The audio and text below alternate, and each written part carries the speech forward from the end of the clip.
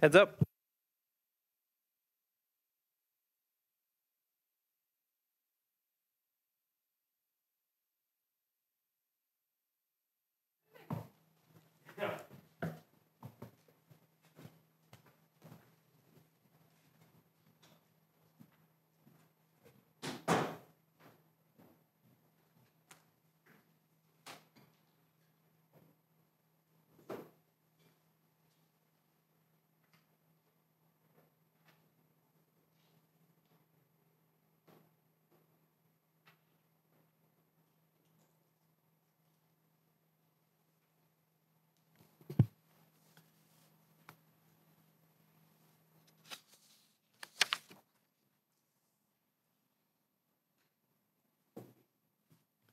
Good time.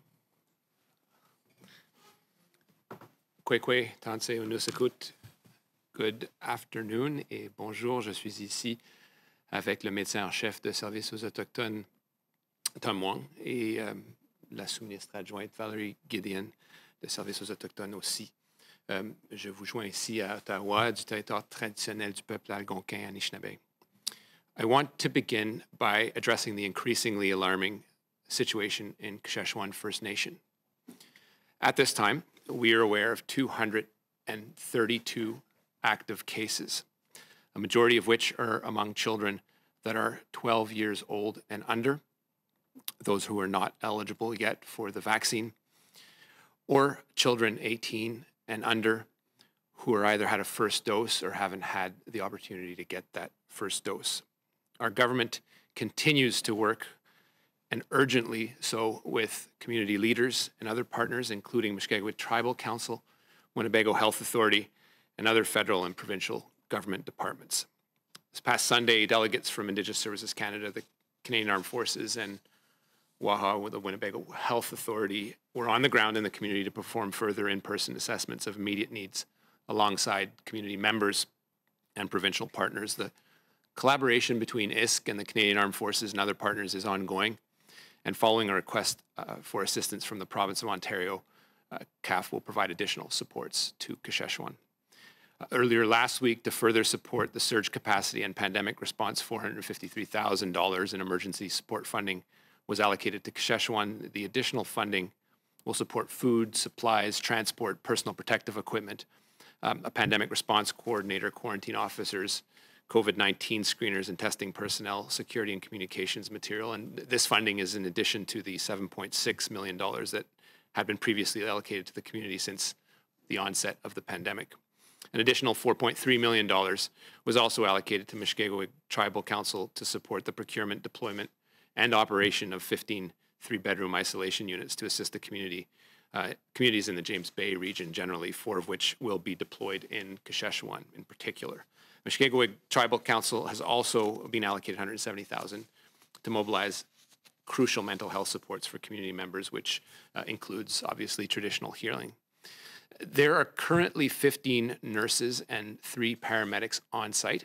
This is double the usual capacity in the community, and in addition, 10 surge nurses are serving externally in support of the remote case contact management, which is so key in isolating the COVID cases. There's also a surge of WAHA nurses and physicians in the community, in addition to 15 Canadian Rangers who were deployed last week to assist the delivery of essential supplies and food.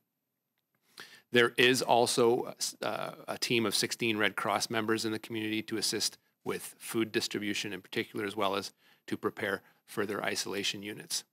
Thankfully, the high vaccination rate in adults with both first and second doses has provided a firewall for the most elderly and, as we know, thus the most vulnerable. But this does clearly remain an alarming situation. And for clarity in comparison to the rest of Canada with respect to active cases, the cases in Kashechewan form roughly a quarter of the active cases in Canada. We recognize that public health responses to the outbreaks of COVID-19 remote isolated communities require the robust funding and support that we have deployed.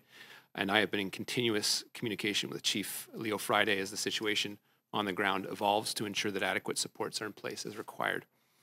We remain committed to working with and supporting Chief Friday and Kashechewan in this difficult time. and we thank all those on the ground working tirelessly to support the community. I couldn't end this part on Kashechewan without saying the amazing work that they have done through the 2 flood seasons that unacceptably they have had to evacuate on without getting COVID. This is a testament to their resilience, but this is a difficult time for them, and we will be there for them. As well, I would note that this outbreak is perhaps a sad reminder that COVID is still here and is very dangerous, particularly if you have not been vaccinated.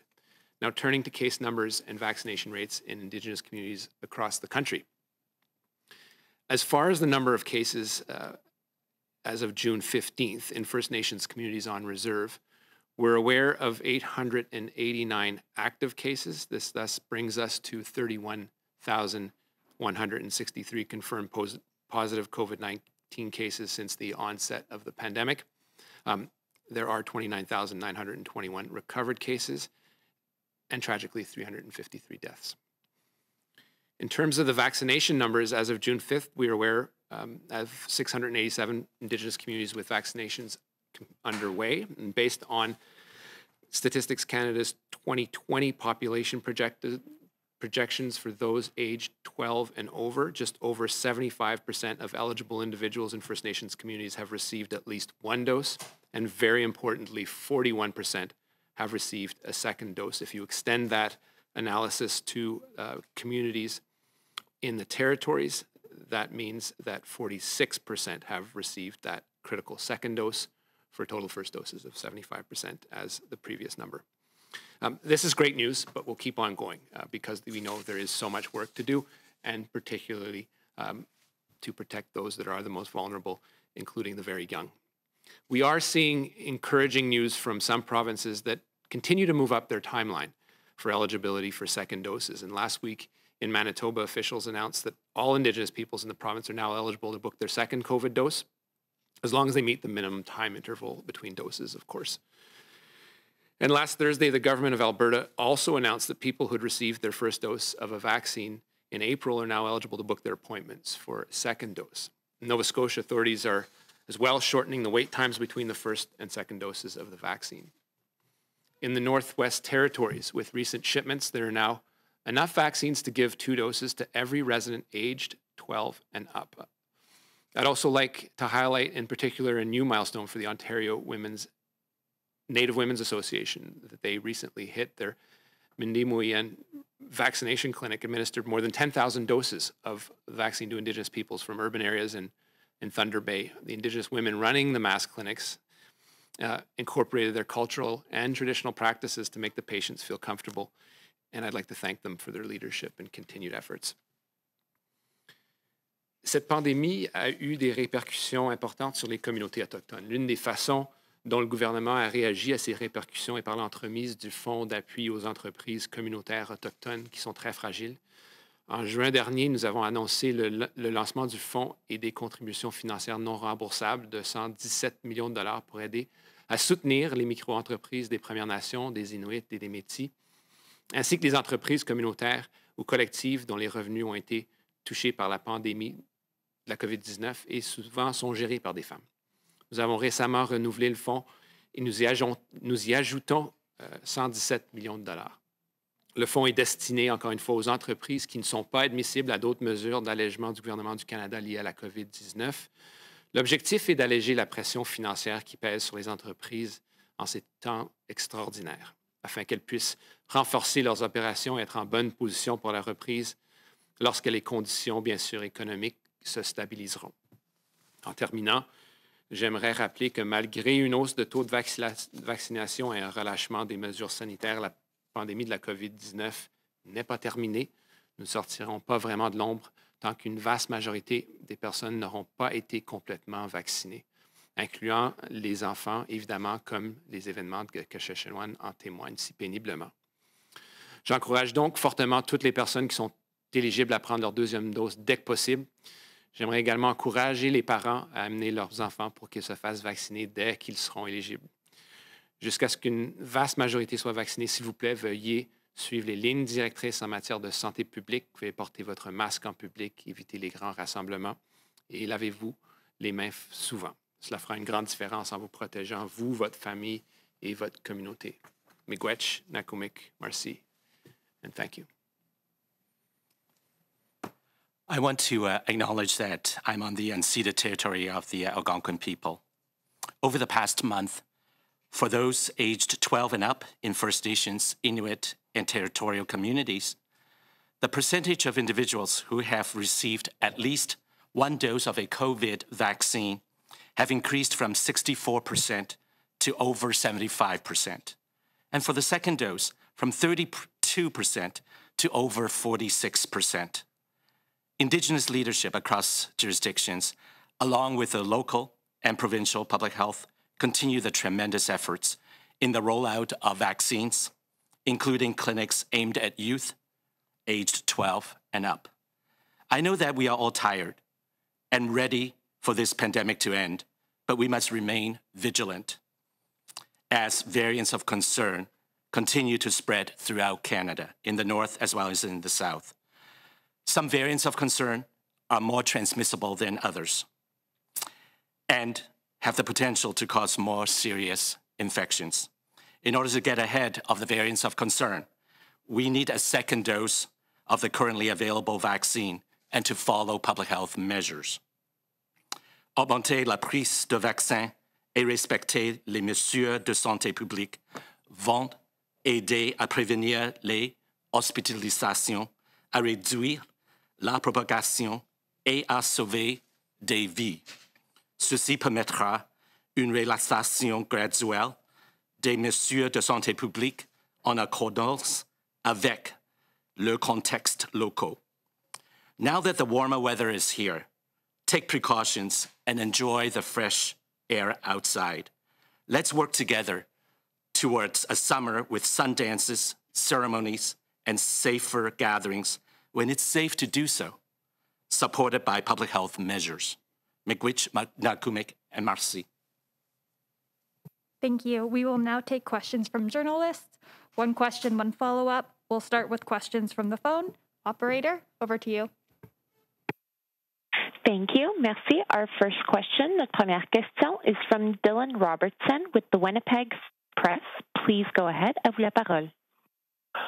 Hi, Minister Miller. I wanted to ask you about support for residential school burial site searches. Could you please walk me through a rough sense of three things? The number of emails you've received, the cumulative amount of requested funding so far, and if you have a sense of a region where there's more of a focus on, immediately doing these searches.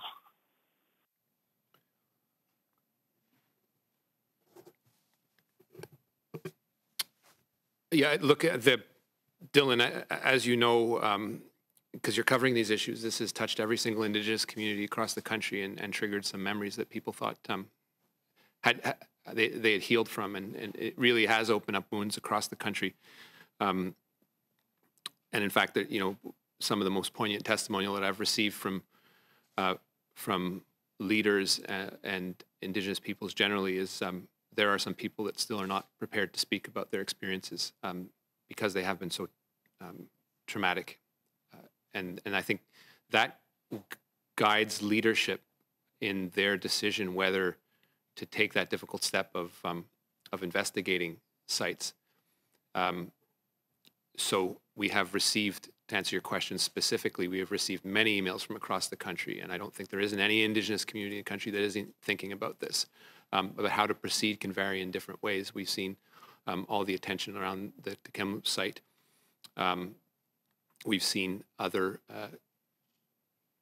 discoveries in Brandon, requests from Six Nations, but across the country. I've also gotten requests from chiefs that they are not prepared to do this, but where will we be when they are? And I think, as we announce funding, and as we respect the TRC calls to actions to let the Indigenous communities most affected by these sites, as they decide what to do with the deceased, the very young, remains that are perhaps considered sacred, and a scene that could perhaps be considered a crime scene, most certainly is in certain circumstances.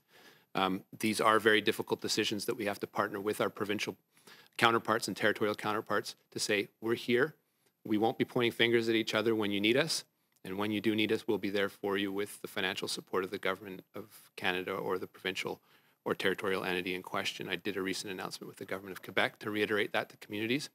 But this really is one where we have to let communities lead, or else we are betraying what the Truth and Reconciliation Commission has told us to do. I can't give you a sense of the cumulative numbers that we have gotten yet. They are large in some circumstances, as you have seen the public ones, but we are still getting a better sense of that and timing. And throughout the last few years, whether it's the Brandon site that has received funding as an SSHRC grant or Heritage Canada money, we know that there has been work done, but it is very, very painstaking and requires the proper procedures and cultural protocols. You had a third point I think I addressed when I said about the different reactions that people have had, but if I haven't, I'd be glad to follow it up in your next question. And Minister, there's a growing concern over the lack of coordination coming from Ottawa because we have companies and volunteers offering to search sites. I know that the government says that this needs to be community-led, but we have experts that are warning that some of the evidence might be compromised or some companies could be taking advantage of communities. So I was wondering if you could respond to those concerns and if you have any sense of whether there will be at least an optional baseline guidance to sort of guide communities on how to not botch a site or get, ripped off by a company.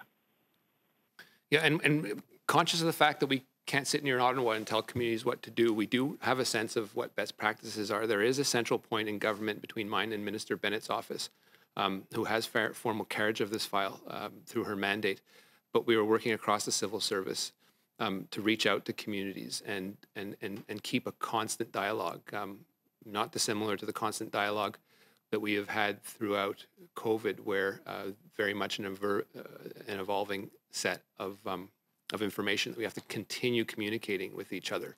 But we won't tell communities what to do, but we will share best practices to the extent we know them, and work with communities that want to go at their different pace. I mean, there are issues.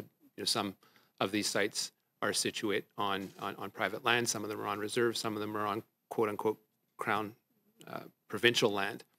So it really depends on the specificity of the site.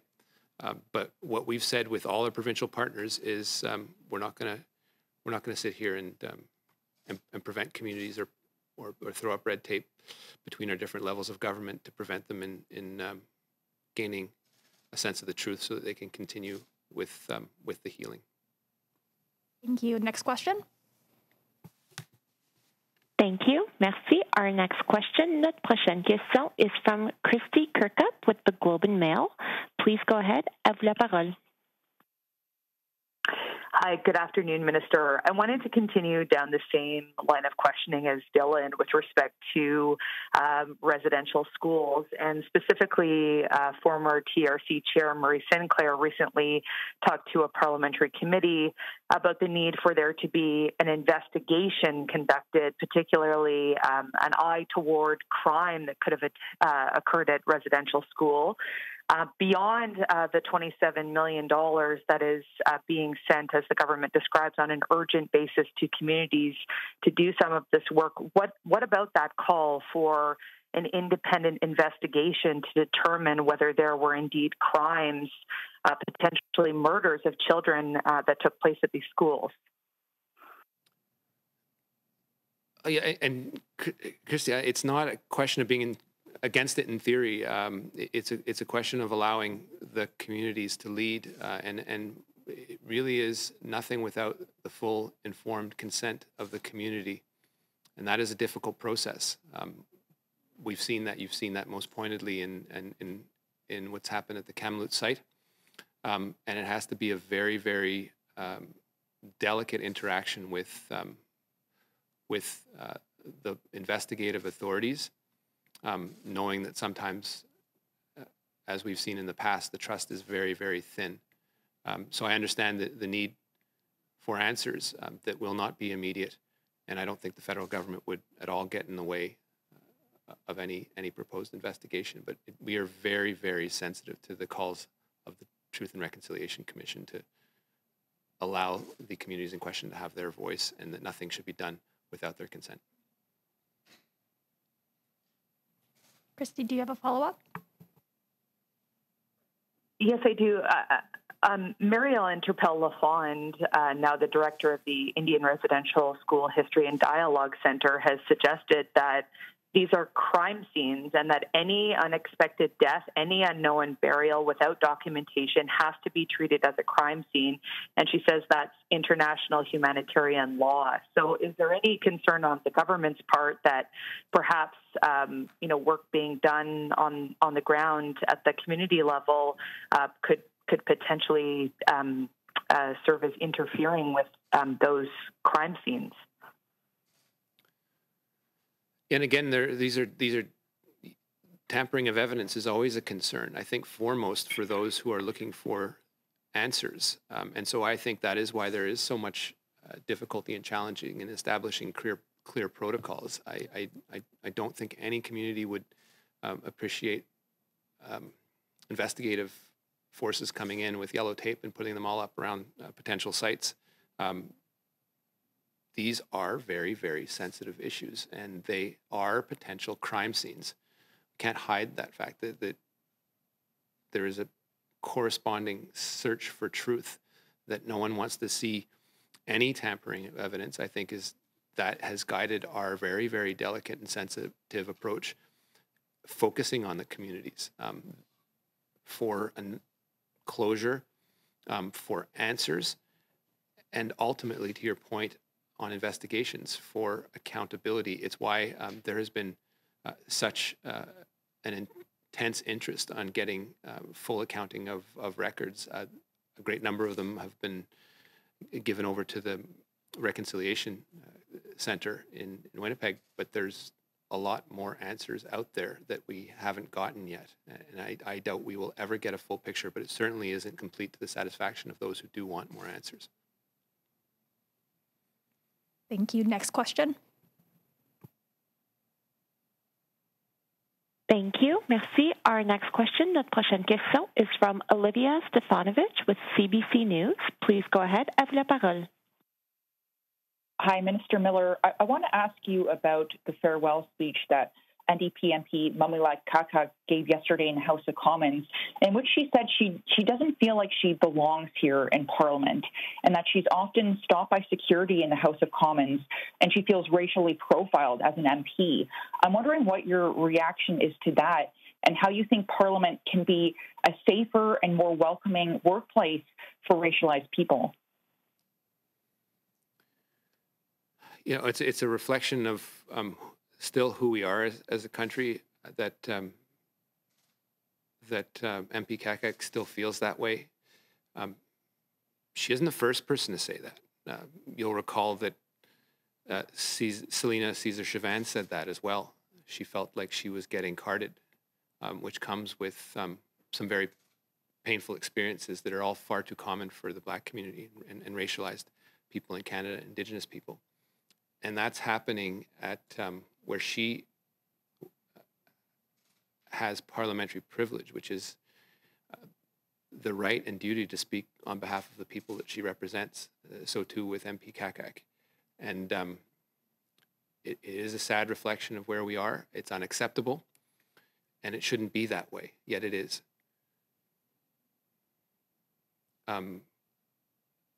MP Kakak has had very, very strong opinions. I respect those opinions. We have had differences, but they are differences that are important to growing our democracy. And for someone to feel unsafe in what should be one of the most secure places in the country because of who she is and what her identity is entirely unacceptable, and in fact is an attack on her parliamentary privilege based on who she is and her identity.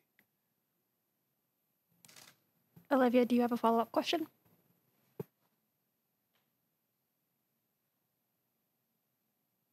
Thank you. Yes, as a follow-up, Minister, I did have an interview with Kakak recently in which she said that part of the reason why she took a second leave from office was because of the dispute with Liberal MP Yvonne Jones. And I'm wondering if you have any regrets about how your party handled that situation, if you would do anything differently now looking back at that, and why your department continues to fund this organization that Jones is a part of that many people like Kakak do not feel represents Indigenous people. I think, Olivia, you need to ask that question to Yvonne Jones, who has a deep and profound sense of what her identity is. It's very difficult for a guy that looks like me to insert himself in a conversation between two people who are having a dispute over each other's identity, particularly given the role that I serve. So that's all the comment I'll provide on that. Thank you. We'll now take questions from the room. Hi, Mia Rabson from the Canadian Press. Chief Friday in Kashechewan says that help has been slow in coming, that he says rangers haven't yet to arrive, and I think you said that they are actually on the ground, and that there was a screening and isolation program in place last year that the funding stopped for in March of this year. And I'm just curious if you could explain any of those things. Yeah, I mean, the rangers are on the ground. I think in all these situations, we always ask ourselves whether we can go fast enough. COVID moves faster than the government, and throughout whether it's the scary spike in wave 2 in northern Manitoba, where we just cut through all things and got the military out, got support out. We keep assessing and reassessing how we can go faster. Despite everyone's best efforts, and given despite a resilient and courageous community, it is a very fragile community that has had at times very serious discussions about relocation that we continue to support. There is a lack of housing, and when you look at that from a pandemic perspective, all the conditions are there for spread to occur. This is a different situation, though, than what we saw under wave 2. And even the first wave, where we had no vaccine. So there is a firewall, and now what we've seen is what we expect from an epidemiological perspective, things to happen, which is people that aren't immunized get infected. That has spread like wildfire, and indeed it should be a warning signal to any community that has an aggregate immunization rate that is lower because of its high youth population. That could apply to Nunavik. That could apply to Nunavut. It could apply to a swath of Indigenous communities across the country. It's why we're so careful in ensuring that communication is open and continuing the public health guidance. So when it does happen, we'll be there for the communities, and we will continue to be there for the communities. This will be a difficult week for Kashechewan, but there is a real surge of capacity and resources getting in. As to the testing, they have had, to the best of my knowledge, and glad to correct that publicly if I'm wrong, constant testing capacity, but I think Val can speak to that in more detail if you want more clarification. I can just say that the request for assistance for Canadian Rangers was started on June the 1st. So they have had Canadian Rangers on the ground. They currently have 14 in addition to 1 instructor. And we've had a consistent amount of extra surge capacity support on the health side. Even last week, there were 24 health staff that were there, and right now we have 15 of our nurses at the departmental level, 3 contracted paramedics. The Winnebago Area Health Authority has also 3 nurses, 2 physicians, 2 mental health providers. That's in it, and we have the Canadian Red Cross that has 16 people on the ground. They've been really supported over the last few weeks quite consistently. In terms of testing, we have had swab testing at the nursing station in Kashechewan since the beginning of the pandemic. They have an Abbott ID rapid testing machine that is operational there as well. We had funded the Winnebago Area Health Authority really at the beginning of the first wave, $6 million for medical equipment. 1.8 million of that was specifically targeted to Kashechewan First Nation. So we had surge capacity support available to the community since even prior to the outbreak. On the UNDRIP legislation, there was attempts in the Senate last night to amend it. Conservative premiers, I believe 6 of them, have written to the Prime Minister expressing concerns about lack of consultation. Knowing that the bill probably won't have the desired effect if the provinces aren't entirely on board, what do you think has to happen at this point? I missed that, but you said UNDRIP? The UNDRIP bill, yeah. And Conservatives are worried about lack of... the Conservatives say that there's Conservative premiers that are saying that they did not get consulted on the legislation and they would like to be consulted. And so the Conservative senators, yes, who are part of a party that oppose it are now. I'm just asking you what you think has to. Pattern, I'm just asking you whether you think you need to consult with premiers on a legislation that they have to help implement. Oh, okay. So not on Conservative senators that are part of a party that has openly voted against. So I get the question now. Minister Lametti and Ministers Bennett have had a swath of conversations with premiers, and they have registered their objections at times. These are views that we respect. The United Nations Declaration on the Rights of Indigenous People has important symbolic and concrete statements that, in the words of Willie Littlechild, will finally put Indigenous people at the same starting line where they haven't been up to now in our history. It's not the be-all and end-all. It doesn't do things that people wish it would do, and apparently it does way too much than at its very minimum it actually purports to do for the particular party that is objecting to it. It will be transformative in the way we look at our laws. There's a whole implementation scheme that needs to come after it. And this is where the hard work will start once it passes. I have confidence that we'll pass, and I do have confidence in the Senate. And even I hope the Conservative senators see it in that perspective, because I think it's a testament to the fact that we need all parties on board for this, and not all of them are. It's about transforming who we are as a country. So it is a starting point and a key starting point, a linchpin of some of the calls to action, but then how we reform the laws, including one of the most difficult ones that we always get called to task on, which is the Indian Act. But it is in my mind the beginning of a process where Indigenous peoples are at least afforded the same point in the starting line. So I respect. We have to respect the Premier's views, but we also hope that they follow the example of their British Columbia counterpart, which has preceded Canada in implementing UNDRIP with some difficulty, as you've seen over the last year. So it isn't the be-all and end-all. It's a starting point, and a very, very important starting point as part of a very difficult and non-linear path of reconciliation. Thank you. Next question. Hi, Minister. Jordan Gowling, CTV News. My first question is, so far the plan has been to send Moderna vaccine shipments to the Northern Territories and to most First Nations communities. What will be your plan to get Pfizer vaccine shipments to First Nations communities so that 12 to 17-year-olds can get their shots? So they're already, it's good. It's a very good question, because from the very get-go, following up on our priority to get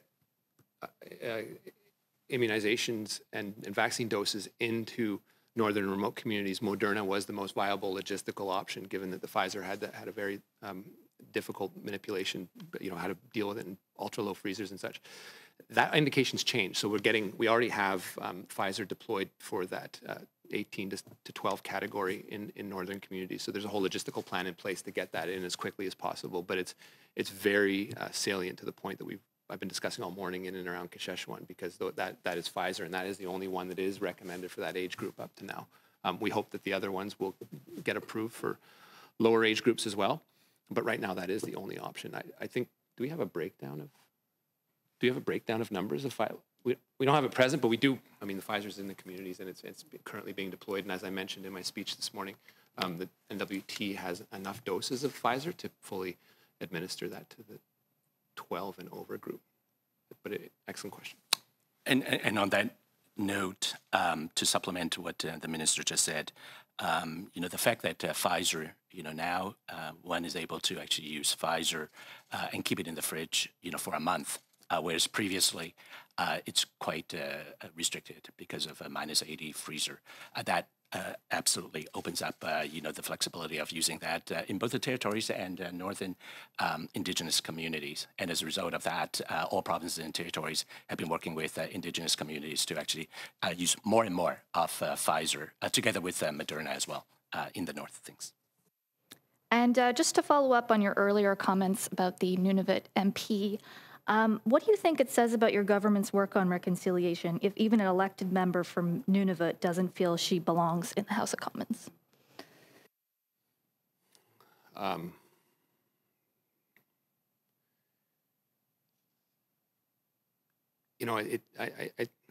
think it's tragic that she feels that way. I think we should all feel badly that that's the case. This is her, this is her opportunity to be the voice of her people. And that is the case today, as I answered previously, is really unfortunate. I think she's been she has achieved a lot as the voice of her people, and I think fundamentally, I do wish her well. But that, I think, it's important to realize that is the lived experience, as has previous MPs have solidly highlighted.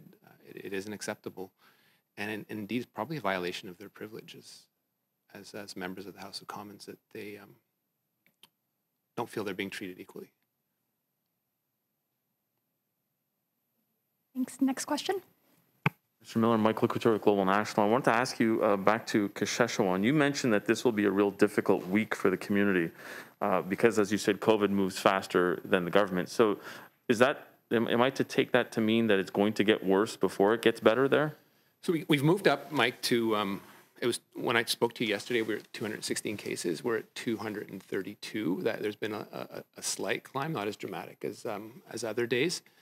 It is principally among that youth category, 18 and under, 12 and under, that haven't had their vaccine shots. When it comes to younger segments of the population, you can't just take one kid and put them in one unit. There's issues in and around parental guidance that we have to be very, very sensitive to.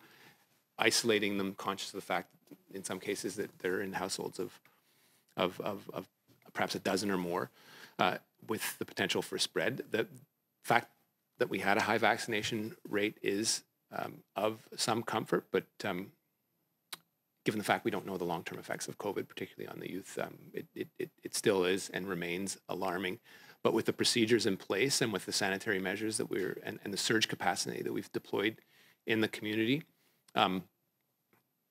we know that while the course of the virus has to, work its way through those that are infected, there's a critical 7-day period where if there needs to be medevacs, we'll do it.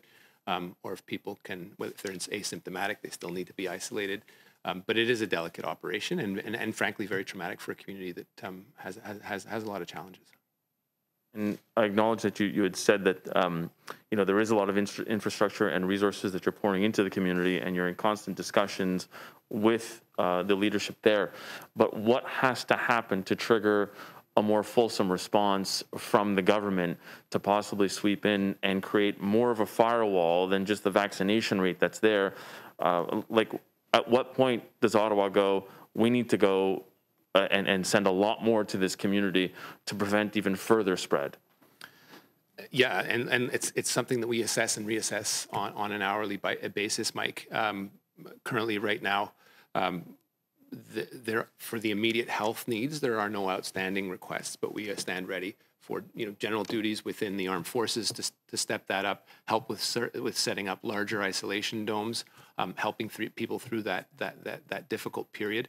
When you start, this is a community of a little over 1,800, perhaps more. So when you get to that area, as we saw with La Loche, we're 10% of the community. Again, it's a different comparator, but very on, we had an issue with La Loche, no vaccines there. But you start to see communities shutting down because people are isolating and they need food. They need sometimes people to help with the water plant. They need, if nurses get infected, they need the help to staff the nursing station. These are all things that are completely assessed and reassessed on more than a daily basis. and we'll stand ready to be there for them. So it is a staged approach. Ultimately, we know that vaccines are an important solution, but they're not the only one. The public health guides and the tried and tested approaches of tracking, tracing, and isolating. Right now, it's a question of tracing and isolating, and having those structures in place will be game changers. But again, there is still uncertainties with respect to how the vaccine operates, whether people having it can they themselves spread. We know that they are less efficient vectors, but it's still a question mark that remains hanging over everyone's heads. Again, we're dealing with relative to the Canadian population, highly immunized communities among those that are eligible.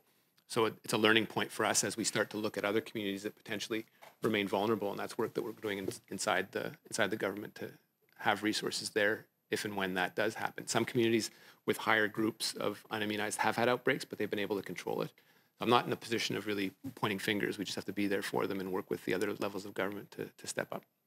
As you bring those resources, though, will vaccination rates, are you attempting also to sort of flood the community with vaccinations so that we can continue to protect them? Yeah, I mean, we continue with that effort, but again, it's always funny sitting beside a doctor and I'm talking about medical things, but you have to wait, about 20 days before there's a robust immune response. But I think Tom can speak about that. But we are doing that, yes.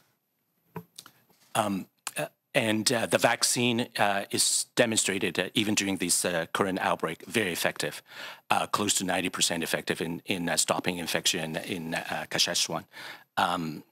Just to put it in, statistics, for individuals who's unimmunized in the community, we are seeing an attack rate or an instance rate of infection that's 8 times that of people who are immunized.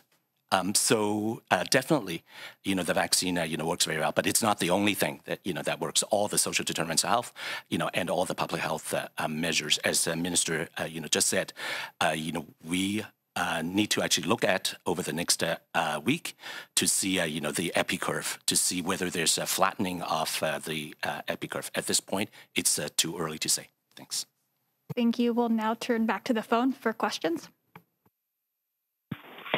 Thank you. Merci. Our next question, notre prochaine question is from Geneviève Normand avec CBC Radio-Canada.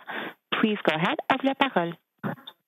Oui, bonjour, merci de prendre ma question. Bonjour, Monsieur le ministre. Je voudrais revenir sur la situation à Kashechewan. Vous avez dit que les Rangers étaient déployés. Est-ce que vous avez est-ce que vous prévoyez avoir recours, par exemple, à l'aide de l'armée dans la communauté? Oui, en fait, les Rangers, c'est l'armée. Il y a eu une reconnaissance physique qui a été faite dimanche, toute la journée, pour faire le tri des besoins qui